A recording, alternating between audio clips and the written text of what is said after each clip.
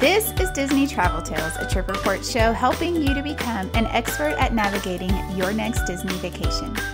Join me every Friday for all things Disney related. Not traveling to Disney anytime soon? Never fear, we are still the show for you. Sit back, relax, and immerse yourself in someone else's trip. All the joy, none of the stress. All right, if you're ready, let's get to today's show.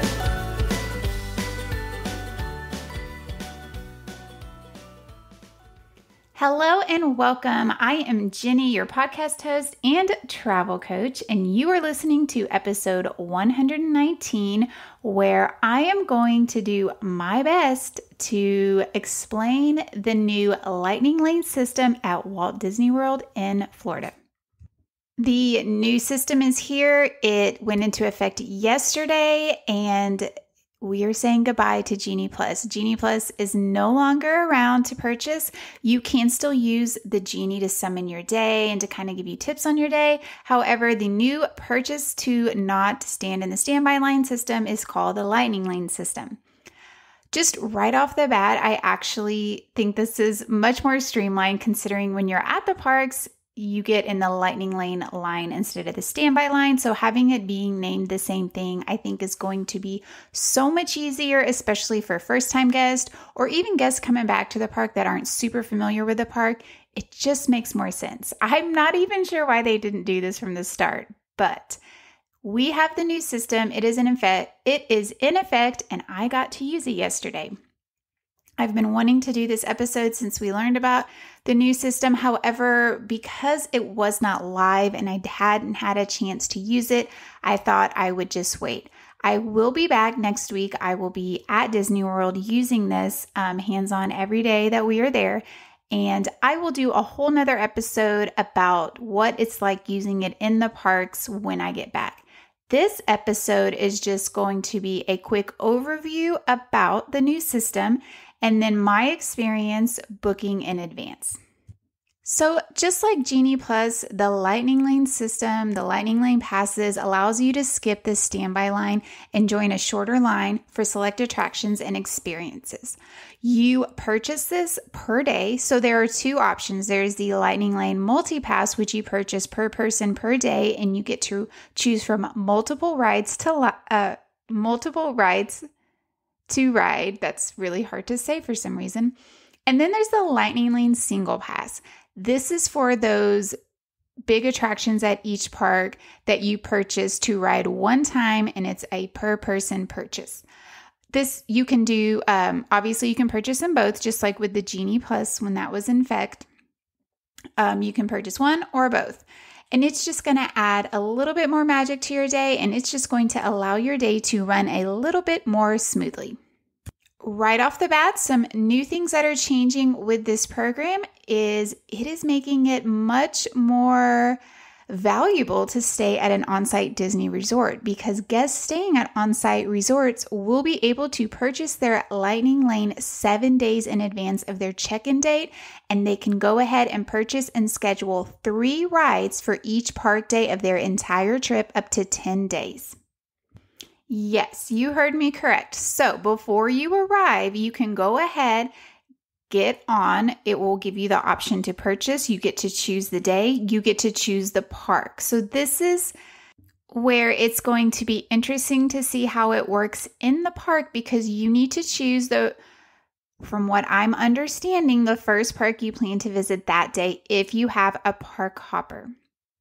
We are going to talk more about that later in the show when I talk about my actual experience using this system. But for right now, you will be allowed 7 days in advance to get on your app to purchase this, the multi-pass. We're just going to talk about the multi-pass right now. You can purchase the multi-pass per day of your trip and choose 3 rides and arrival windows at those rides. For this single pass, it's pretty much the same thing. You're going to be allowed to hop on 7 days in advance. You can go choose the single pass option, see which park you're going to be in, and purchase it for the rides that is offered in that park. You can only have 2 of these purchased a day. So if you're planning to do the big 4-park challenge, you're only going to be able to purchase 2 single pass riders for the day. Now let's talk about the multi-pass ride options. If you've been around for a while, if you've been visiting Disney for a while, you are probably a little bit familiar with FastPass and FastPass Plus.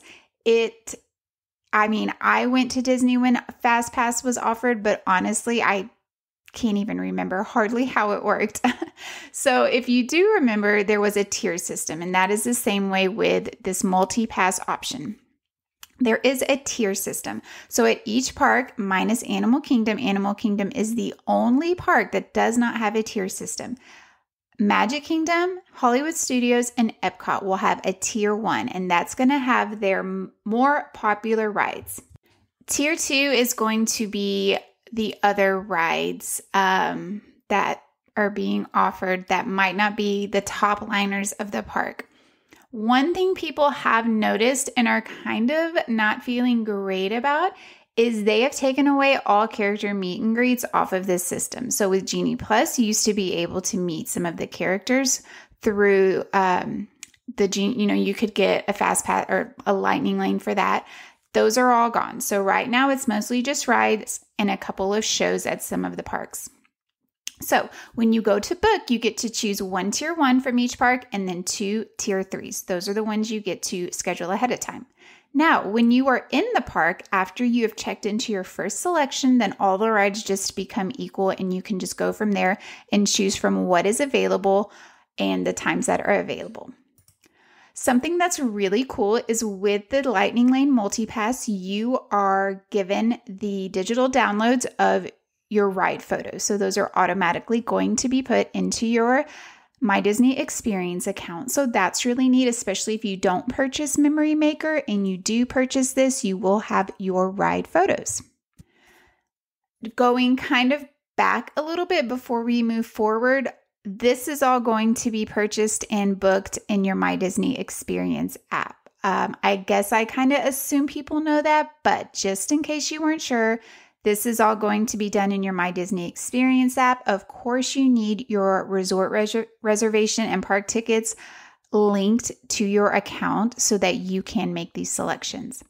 For guests that are not staying at a Disney resort, you will be allowed to make your selections 3 days before your check-in or your first park day. So that's something to think about. They are definitely finally giving us a few more perks to staying at these Disney resorts, which I love.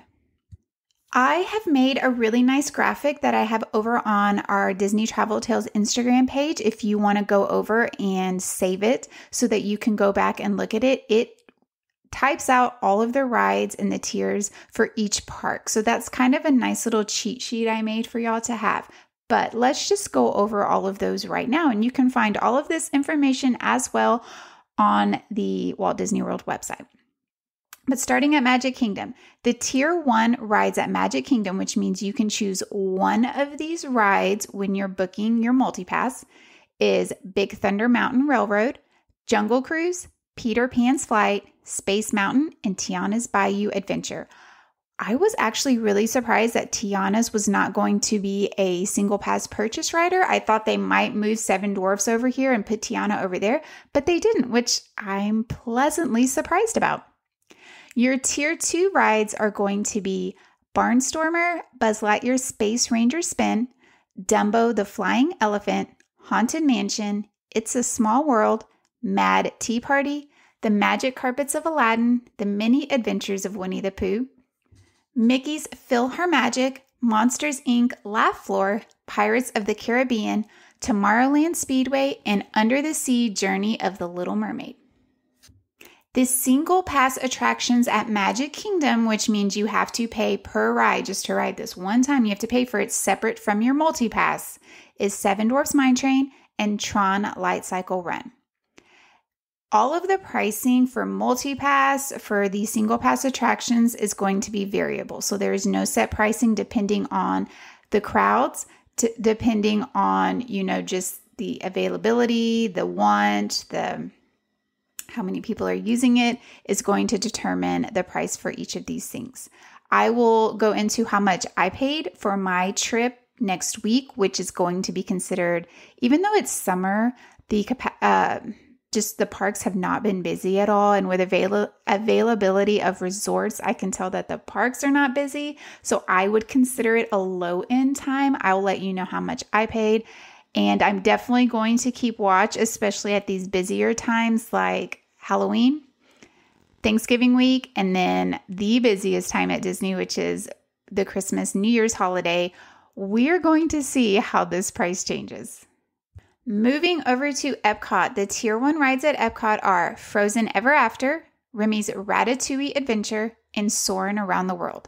I'm assuming that Soarin' will probably drop to a Tier 2 and Test Track was probably going to move into this spot, or they might just add Test Track. But because Test Track is not up and running right now, I am, especially after it comes back, I am really sure it's going to be a Tier 1 ride. For the Tier 2 experiences, it is Disney and Pixar's Short Film Festival, Journey into the Imagination with Figment, Living with the Land, Mission Space, The Seas with Nemo and Friends, Spaceship Earth, and Turtle Talk with Crush. So I actually have a lot of thoughts about these second group of experiences that you get to book, but I'm going to talk more about that again later when I talk about my own experience and how you can strategize, I'm hoping, to kind of work in your favor with some of these rides. Of course, the single pass attraction at this park is Guardians of the Galaxy Cosmic Rewind. Moving over to Hollywood Studios, your Tier 1 rides are Mickey and Minnie's Runaway Railway, Millennium Falcon Smuggler's Run, Rock and Roller Coaster, and Slinky Dog Dash. Your Tier 2 experiences are Alien Swirling Saucers. I'm having a really hard time talking today. Beauty and the Beast Live on Stage, Disney Junior Play and Dance, For the First Time in Forever, a Frozen Sing-Along, Indiana Jones Epic Stunt Spectacular, Muppets Vision 3D, Star Tours, The Twilight Zone Tower of Terror, and Toy Story Mania. And your single pass attraction at this park is Star Wars Rise of the Resistance. Over at Animal Kingdom Theme Park, there is no tiers. So these rides are all equal. You can just choose any 3 of these rides on your day that you are going to be spending there. And those are Dinosaur, Expedition Everest, Feathered Friends in Flight Show, Festival of the Lion King Show, Finding Nemo, The Big Blue and Beyond Show, It's Tough to Be a Bug, Cali River Rapids, Kilimanjaro Safaris, and Navi River Journey. And your single pass attraction at this park is Avatar Flight of Passage. For the most part, this system is going to run pretty much like Genie Plus did. The only difference is the fact that you're going to get to purchase and book the 3 rides ahead of time, and then you can purchase and book your single pass rides ahead of time as well. So unless you're trying to get in a virtual queue, which opens at 7 a.m. on your park day, you're not going to have to wake up early and purchase and grab these rides. It's going to make your mornings at the parks just a little bit easier. And one thing I did notice, and I have already done, is you can modify your times. So when I went in and purchased my times originally, I thought about some strategy and wanted to go and change it. And because there was availability, I easily changed all the rides, all I had purchased for that day. I changed them all to the time that I was wanting because those times were available. So if you do go in and want to change a time and it's not available, you will not be able to. Let's just get into it and let's talk about how my day went. So yesterday, because I was 6 days out from my trip, it was the first day it opened. If it would have been 7 days, I would have been able to. At 6 a.m. my time, because I'm Central Time, 7 a.m. Eastern Time, I was allowed to go in and start purchasing these for my trip. So I just opened my Disney experience. I was already signed in, and right there on the front page, it gave me an option to go ahead and purchase my Lightning Lane Multipass. Once I clicked in, I scrolled through a little bit. I know I did a pre-trip report last week with some of my plans. Those have already changed because I started really just wanting to try to maximize our time because we are on a short trip. So I changed a couple of our park days. So I had originally mentioned that we were going to do Magic Kingdom the whole first day. I changed my mind, and because we're staying at All Star Music and we'll be very close to Animal Kingdom, I decided we're just going to run over to Animal Kingdom real quick, get everything done, and we're done with that park. Asher only wants to do 4 rides over there. This is going to take no time because I got all 4 of those rides on my multi-pass. So I went in to purchase for Animal Kingdom for July 31st. Was $16 a guest for the multi-pass, and then for Avatar Flight of Passage single pass was $14 a person. So originally I went in and I bought the Avatar single pass rider first, and I scheduled that for kind of midday, and then I went in and got our multi-pass and I booked Expedition Everest, Navi River Journey, and Dinosaur, and I did all those for midday. After I got done, I started and then I went through. It is non-refundable. So that is something else I'm really interested in. You're kind of stuck not being able to change your park days at this point. You're locked in. So after I did that, I kind of thought, oh gosh, because what I'm wanting to experience and try to work this system a little bit is when you check into your first ride for that day, you can go ahead and go make another selection. And if you have a park hopper, you can make it at any park.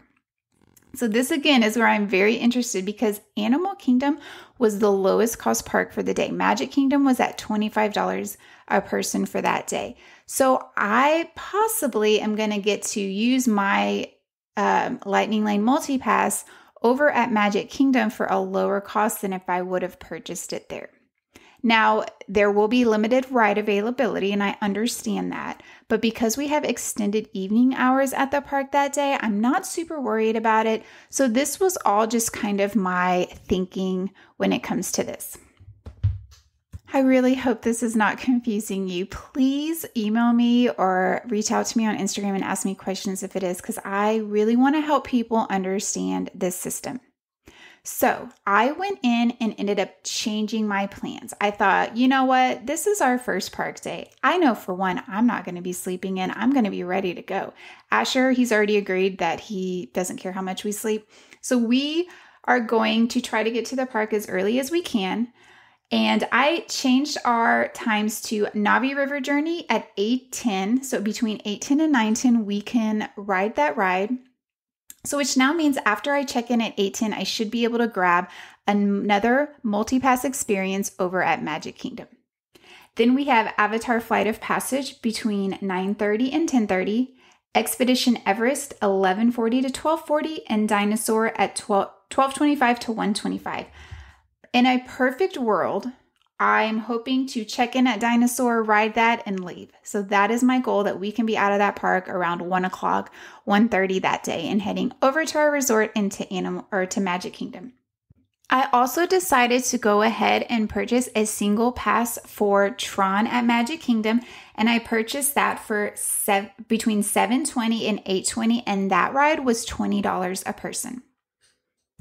So for just one day, using multi-pass and purchasing 2 single pass riders for each of us, I spent about $100 plus tax.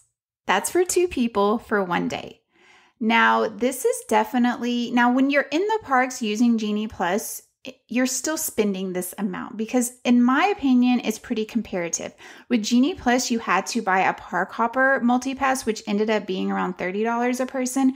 So if you are park hopping, I'm just curious to see if they're going to change the price, if they're going to change the system a little bit more, because I actually saved money on this trip for us because I would have been paying more to have that park hopper Genie Plus option. For my second day, so for August 1st, we are starting off in Epcot and then ending in Hollywood Studios. This is where it felt very tricky for me. because one of the things I really wanted to do on this trip was to spend the evening in Hollywood Studios. It has been a very long time. I can't even hardly remember a time when I was at Hollywood Studios at night, and I really wanted to be there at night, and I really wanted to watch Fantasmic. I also don't love Hollywood Studios in the morning. It is crazy chaotic. And now with this multi-pass system, I think everyone's going to be wanting to go there in the morning, and it's just going to be even more chaotic. So I'm hoping for a smoother evening. However, I know that the rides we are going to want to ride at this park will probably not have very much availability when it's time for me to go ahead and schedule a pass. Hey, it's Jenny, just popping on real quick. Make sure to stay up to date with all things Disney news, all things Disney, Universal, cruising related by following me on Instagram at Disney Travel Tales. You can also find me on Facebook at Disney Travel Tales as well. If this episode is making you want to plan a Disney vacation, then I would love to help you. All of my services are completely free to my clients, so there really is no reason not to use a travel agent. Most people don't realize that when you go and book your own Disney vacation, you are already paying that travel agent fee. So why not take advantage of that and get all of those services that you're already going to be paying for? I would love to help you plan your next trip, so make sure to check the show notes for information on how to get in contact with me, my quote form, my email, and yeah, let's make 2024 the year you go to Disney.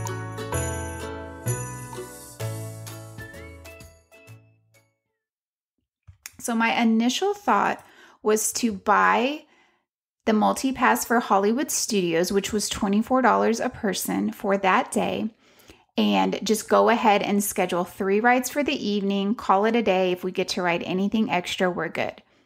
But then the part of me that also wants to experiment with this program to be able to give you really good information, that side of me was like, no.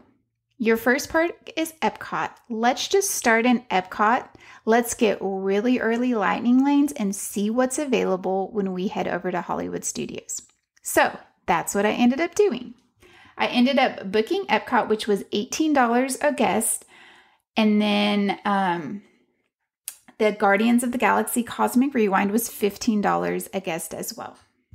So for our Epcot day, I knew we were going to be spending the night, we're doing extended evening hours. We're going to be out really late at Magic Kingdom. Epcot opens a little bit later. I'm not worried about necessarily getting there for early entry for Epcot. I went ahead and booked a Spaceship Earth between 9:30 and 10:30. We are going to be riding the monorail over, so I know we're walking into the main entrance of Epcot. My plan was to hop on that ride, scan into that Lightning lane, and then try to see what's available at Hollywood Studios.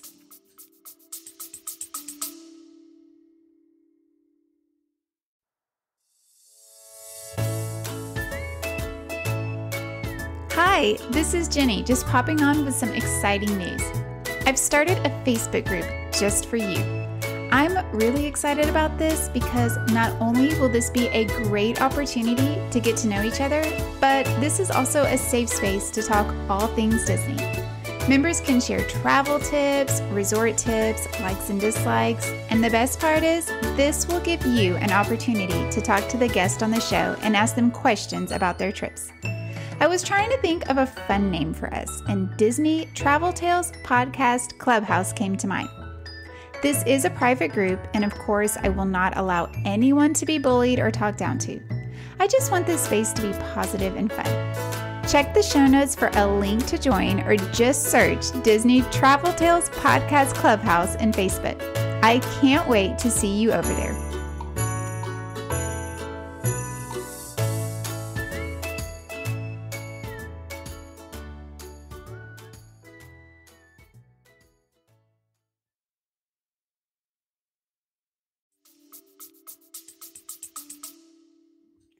After Spaceship Earth, I have The Seas with Nemo and Friends, 10:15 to 11:15. I purchased the Guardians of the Galaxy Cosmic Rewind at 10:30 to 11:30. I'm also planning on getting a virtual queue for this as well because this is my favorite ride and I really want to ride it twice with Asher. I know he's going to love it. And then at that point, which this is pretty early in the morning, there wasn't a ton of availability for Remy's. Asher's never rode Remy's, so I really wanted him to, but I also wanted to really spend a lot of time in the World Showcase and do other things in the front, like we're going to ride Soarin'. But that typically doesn't have a long line, so I didn't want to waste my tier 1 on that when I know that Remy's always has a pretty decently long line. So I went ahead and made our Remy's for 2:30 to 3:35.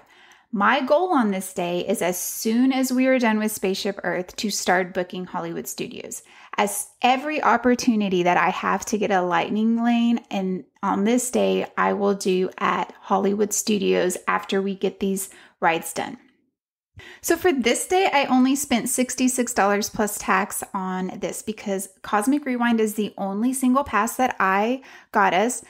Asher doesn't really care about Rise of the Resistance, and I figured we might try the single rider line for that. So I'm not really sure. If he wants to ride it, we'll just stand in line or do the single rider for that. I didn't feel like purchasing it. He really could care less about Star Wars, but in the moment, if we're there and he wants to do it, we'll figure that out. Okay, so for our final park day, August 2nd, this is where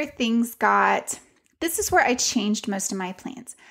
I want to maximize our time. I want to spend as much time or the least amount of time driving and using Disney transportation to get to the parks and the most amount of time in the parks. We're staying at the Poly. We are right by Magic Kingdom. It's going to be so much easier for us to pack our bags up, to check out of our room, to head to the club to grab breakfast, put our bags in our car, and then walk over or ride the monorail over to Magic Kingdom and just spend the morning there. Just spend the rest of the time we have at the parks there. And this way, I'm also going to have a chance to use the multi-pass to get those main attraction rides that Asher really wants to ride as well. So for this day, I purchased the multi-pass at Magic Kingdom Park. It was $25 a guest. And then I went ahead and I purchased the Tron Light Cycle Run for $20 a guest. I did not purchase Seven Dwarfs Mine Train for this day. I'm actually going to see if there's availability when we get there or maybe in a couple of days. But my whole plan for that ride was just to ride it at extended evening hours. I personally hate paying for this ride. I don't even know why it's on single pass. I feel like it should have been in the multi-pass, but it is what it is. I'm also hoping to get I'm also planning for this day to either get a Tron virtual queue or a Tiana's virtual queue, depending on which ride Asher likes better from our first day at Magic Kingdom. So for this day, I decided to use my tier 1 for Tiana's in case we didn't get to ride it the first day. I really want to ride this ride on this trip. The number 1 ride Asher wants to ride is Space Mountain. I don't mind standing in that line. It's always way shorter than it actually says it is. And I'm kind of hoping I can grab a Space Mountain after I've checked in on our first day to one of the rides or even on this day. So I went with Tiana's because you can't just stand in line for that. You have to either do the virtual queue or the line. So I just decided to go ahead and purchase it for the line. So starting at the beginning, I went with the earliest time slot that I could find for a ride that I thought Asher would like, and that was Haunted Mansion at 9:15 to 10:15. Now, he actually doesn't like this ride, but compared to some of the other choices, I think he likes it the best. Then I did Pirates of the Caribbean at 10 and Tiana's at 11:15. My plan is just to stay over there in Adventureland and Frontierland and get things done. See the Country Bears. After Haunted Mansion, I'm actually going to try to grab Big Thunder. That's just my plan. Stay in that area, get that stuff done. Then I have a Tron Light Cycle from 1 to 2. I'm thinking stay in Adventureland, Frontierland, head over to Tomorrowland, do People Mover, some of the other things Asher wants to do over there, grab lunch, do Tron, maybe hop on Space Mountain one more time, and then leave the park. So that's my plan for that day. Now, overall, let's talk about how much I spent on this day. So this day I spent $90 plus tax. So my most expensive day was the first day because I bought 2 of the single pass rides. This day might end up being more expensive if I go ahead and buy the 7 Dwarfs. That'd be an extra $22 plus tax on top of the $90 that I spent. Overall, the system for me was very easy to work. I had no glitches. Also, just from experience with Disney's system, I never, ever, ever get on the second it's released. So right at 6 a.m., I was not on buying it. I actually waited till around 6:15 a.m. I know people who were on right at 6 a.m. and they actually had glitches in their account and had to call Disney and ended up waiting for like 45 minutes to get this ironed out and fixed. They did get the rides they want at the time they want, but I mean, just with Disney, sometimes you just want to wait a little bit. Waiting till 6:15, I still got all early times. I still got all the times that I wanted. And of course, this is just the first day. I'm sure once the system's rolling, people aren't going to have these issues. But for me, it was very, very easy. And I'm actually really looking forward to seeing how this system works. I liked having the chance to know that we at least have some rides and times that we're not going to have to stand in line for. I am really happy I got them very early so I can go ahead and start going in and making my next selections once we scan into that first ride early in the morning. I am worried about the availability. That's probably the biggest thing that I'm really curious to see how this works is what is my availability going to look at when I'm in the park after I've scanned into that first ride. I'm really hoping that it's not too bad. With Genie Plus, I had kind of mastered it and I was very good at getting ride selections and I was very good at planning my days at the park so I wasn't running all over the place all the time. And I just wonder if this system is going to be like that and if the availability is going to be as good. So this is just something that is definitely going to be in park waiting to see. I know that yesterday I was following some accounts, watching how it went for people who were in the parks, and availability wasn't great, like especially at Hollywood Studios. There were rides that by the time people had scanned into their first selection were not even available. So we'll just have to see how it goes. I do think during busy seasons, it is going to be tougher to get those rides after your first scan in. But at least you're guaranteed 3 rides, which was kind of the way it was with FastPass. The only difference is you didn't have to pay for FastPass. Overall, my experience was great. Now I am just so excited to get into the park and start using this hands-on. Like I want to see how it works. Now, people are, the extra cost. Yes, it is definitely an extra cost, especially if you are a large family. Like if my family of 5 was going, yeah, I'd be spending a lot more, especially for Tron at $20 a person. Like it really makes you think, is it worth it? For me personally, you're spending so much money on a Disney vacation already. Like, let's be honest, these vacations are not cheap. You're already investing a lot in this vacation. This using a system like this is really just pennies on the dollar when it comes to having a magical, streamlined experience. Do you have to use it? Absolutely not. You can just head to the parks. You can just watch wait times, watch for times to drop, and go stand in the standby line. Like Asher and I are still going to be standing in standby lines. I know. It's just allowing us an opportunity to not have to stand in so many standby lines. Okay, so I am ready for all of your questions. Please reach out to me, Jenny at trolleylanetravel.com. Email me your questions. Let's talk about this. Head over to Instagram and shoot me a DM. I am ready to answer your questions from the information that I have, from the things that I currently know right now. I want to help you with. For my current clients, I am still actually undecided if this is a service I'm going to offer my clients. I do have a client who is traveling in August, and I am going to do it for her because it is still so new, and I'm just offering her this service, but I'm going to see how that actually works for her and for me. Like I want to know from her experience when she gets back if she liked me booking these for her, if she wishes she would have done it herself. Because for me personally, when it comes to my in-park days, I like to control the time. And it was really nice having that option to be, like I'm in control of the times. I know this is when we're going to get to the park. I know that, we can get from this side to this ride. For someone else, for me doing it for someone else, I don't know how fast they walk. I don't know how long they're going to want to stay in a certain area. And so I don't actually know if your travel agent doing this for you is going to be a good option. So what I want to do is teach my clients how to do it so that they can do it for themselves and be in control of their own time. I'd also like to know your thoughts on that as well. Would you want someone doing this for you, or would you want to just have control yourself and do it for yourself? Okay, so thanks for listening to the show today. That long-awaited Q&A is next week. I will be in the parks next week, but there will be an episode out next Friday. It's my Q&A. I've had so many fantastic questions that people have asked me on Instagram. I've kept track of all of them.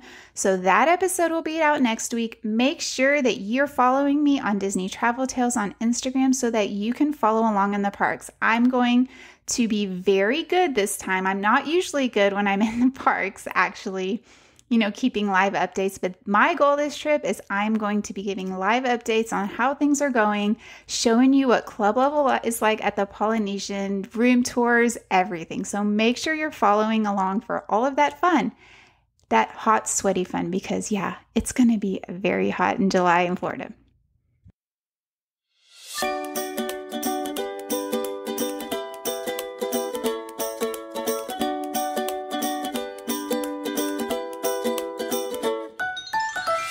That's a wrap on today's show. As always, thanks for listening. Make sure to visit us on Instagram at Disney Travel Tales.